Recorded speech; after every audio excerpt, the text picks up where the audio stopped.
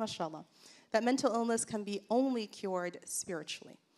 And the reason that this is problematic is because it absolutely reinforces a stigma of you can only do this through iman, you can only do this through dua, through salah.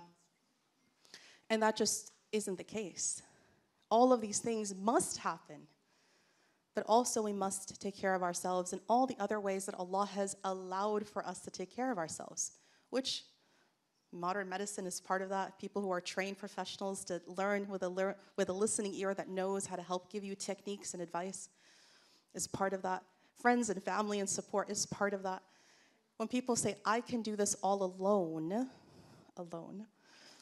this is where the shaitan starts to come in and mess with them and say, you're strong enough. You can do this by yourself. You don't need them. But we do need them. And I'll give you an example of the Prophet sallallahu alaihi wasallam. I always start there. If the Prophet sallallahu alaihi wasallam was meant to deliver the message of Islam in a silo, then Allah would simply have just given him the message, given him the wahi, allowed for the revelation to come, and for him to say, these are the words of the Quran.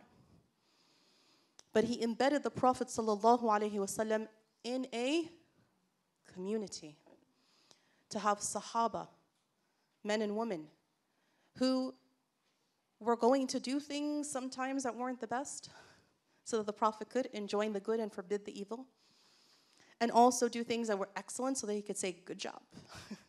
Like the earlier story of Salman al-Farisi and Abu Darda, where he said, Salman has spoken the truth. And a sense of community of people who are going to help each other and pick each other up and be there for one another.